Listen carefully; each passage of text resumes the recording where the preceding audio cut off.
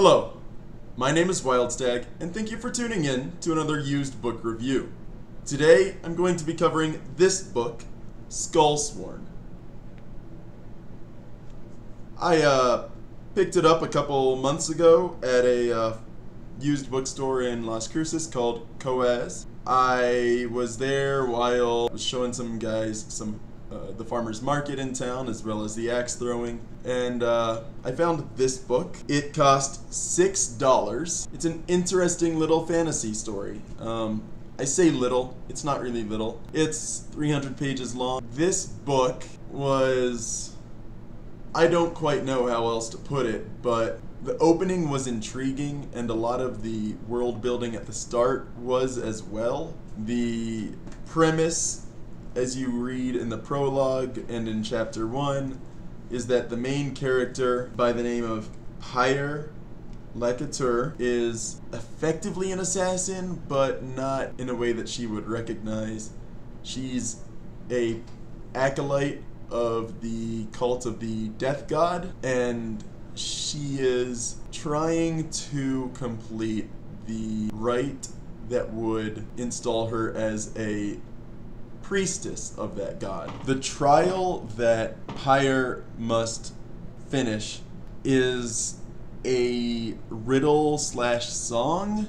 The riddle/song reads as follows: one who is right and one who is wrong, a singer snared in a web of song. Deliver them into his million-fingered hands. Deliver to him a dealer of death, severed from life, shorn of breath. Deliver a mother ripe with new life, find the kindness in the sharpest knife. Deliver to him a giver of names, there are no words in his domain. When these are safe inside his hands, one more remains, one more remains. Give to the god one who makes your mind and body sing with love, who will not come again. Trial involves her killing those people, and it doesn't need to be in any particular order as her examiners tell her, except that the one that she loves must come last. Any of the others she can kill in any order: the singer, the one who is right, the one who is wrong, giver of names, all of that. It does not matter, so long as the last one she kills is the one that she loved. The conflict is that Pyrre doesn't know that she's ever really been in love, and she thinks there's one person she might be in love with, and so the story is her working in a very unique way on making the person she thinks she might develop love for love her. The story also revolves around this god of death that she worships and serves, and how one of the examiners, the priest that is with her, accompanying and watching her to make sure she actually does kill people and only kills those people until the trial is over, is himself obsessed with finding immortals. And Pyrre chooses to go back to her hometown, which allegedly has some living gods in the marshes that surround her home city. He does not believe that immortal things should be immortal. This priest claims to have killed a few immortal beings in his lifetime, ones that came before humanity. And so he is, in a way, leading the B plot. Is he believes that these three gods, these living gods, are immortals of the same kind he has been hunting throughout his life. The third character of the main three is a priestess who, despite being a priestess of the god of death, her desires, she acts upon every one of them. Food, wine, dancing, singing, nakedness, open sexuality, all of that, she just exudes desire. But she's also a killer. Effectively an assassin. Those two examiners, the priest and the priestess, those two examiners alternate shifts, and from the time of the first killing by Pyrre, she has 14 days to finish her task. And all the while, Pyrre is trying to set up and arrange these killings. It's also, in a way, a mystery. How is she going to kill these people? What are they guilty of? Are they guilty of anything? how is she going to orchestrate it so that what they are doing fits exactly with what she needs to kill them for? Early on in the book, they kind of set it up as her manipulating it, treating it like a riddle in a way. The city that she is going to can only be accessed by boat or by a very long wooden bridge, a causeway, effectively. Her home city is effectively in the delta of a river, and the surroundings are like fantasy Australia. Spiders, snakes, crocodiles, bugs, bees, everything is there to kill humanity. Even the fish. Effectively, the only named fish in the area are like trout and like piranhas. So all of these creatures are there constantly killing humans. The fact that humans live there, they attest to the strength of their devotion to their gods. And when the causeway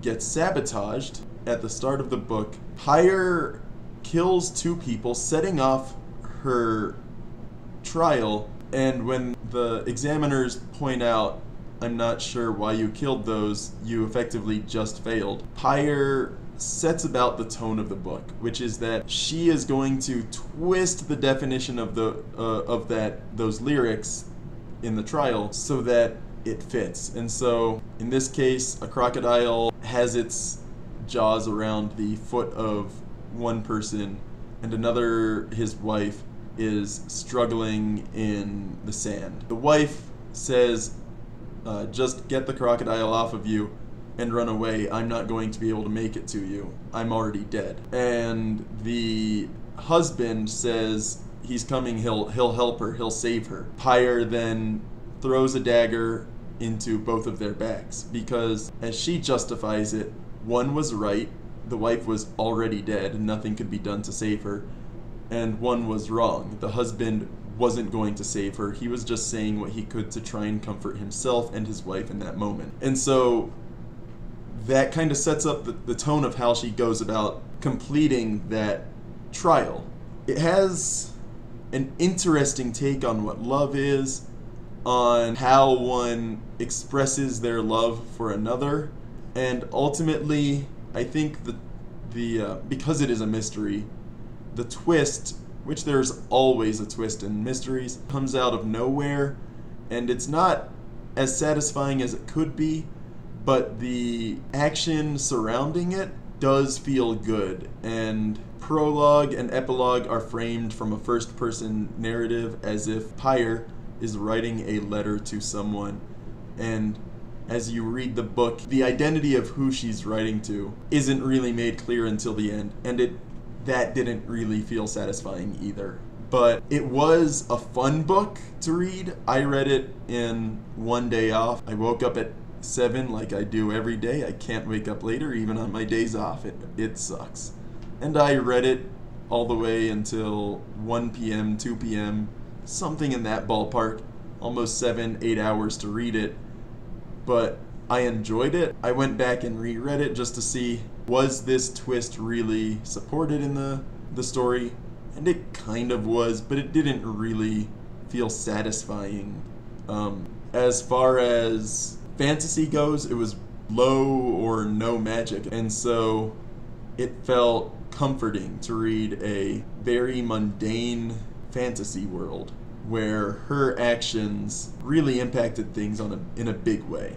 In my mind, in a lot of fantasy, magic trivializes things, and there was none of that here. All of the action, all of the plot developments happened through the work of the main character, and it was nice to see how hard she tries for that love, how hard she tries to feel good about what she's doing, the inner conflict, the turmoil she has between her principles and her home. It kind of fakes you out in the sense of her faith as well, but ultimately it all comes back to a moderately satisfying ending. You know, the twists, the action, everything comes together. I'd reread it. I wouldn't put it at the top of my reread list. I feel like having a fantasy book that isn't like D&D related is going to attract more fantasy books to my shelves, until eventually I have a lot that are detached from tabletop role-playing games in a satisfying and in a very comforting way. it's like a magnet, a fantasy magnet, and by having this on my shelf, I'm gonna find other fantasy to enjoy. And yeah, I paid $6 for this book, like I said earlier. I think it was worth the $6, but the back price says $25.99. In Canada, $37. And I didn't know that I would ever pay new price for it. It's a relatively new book. I'm lucky that I found it in a used bookstore and for as cheap as it is. It was published in 2017. Only 5 years old. The copy I have, very good condition.